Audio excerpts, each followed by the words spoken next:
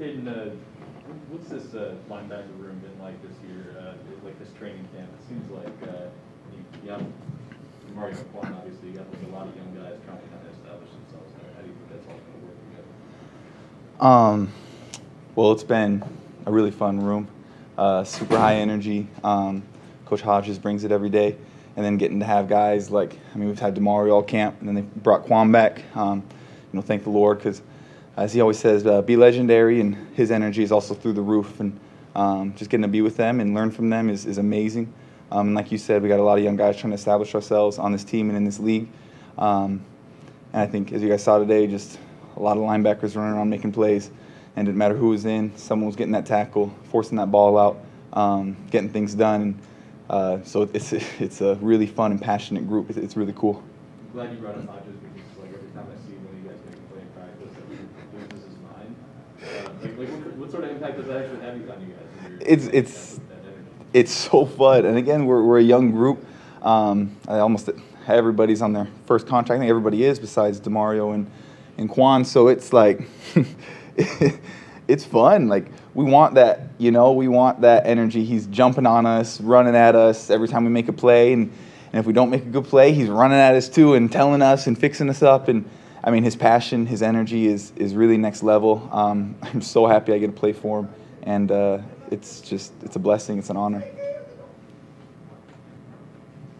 been a while since you've played consecutive snaps in a game preseason. But how did you feel out there, knowing that you were going to be in for a considerable amount of time? Had some of the nerves come back. Getting back out there and getting to play full force like that again. But man, it's so fun. I'm just thankful to God for the opportunity to get back out there. It's so cool. It's so special.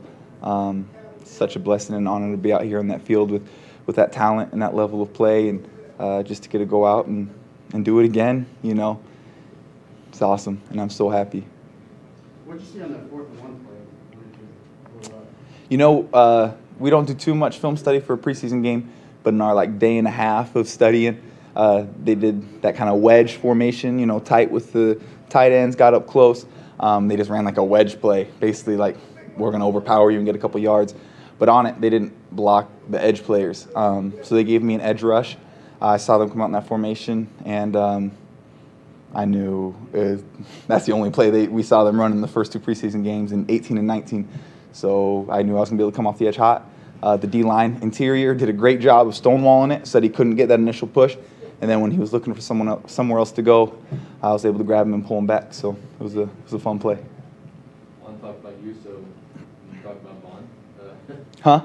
Hey, Vaughn answered a question about you, so you want to do the... Let's do it. Yeah. What did you think of seeing him out there? You talk about flying around, he's literally out there. Flying around. Y'all saw him. That's so cool, man. He's out there doing his thing. It's so fun getting to play with him. His passion and fire and energy is next level too. And he tried telling me he got tired. I was like, when? Because you were flying that whole game. He's out there doing his thing, hitting quarterbacks, batting down balls, making man, that's cool watching him play, and it's cool getting to play next to him. Thank you, Kaden. Thanks, guys. Quarterback Taysom Hill.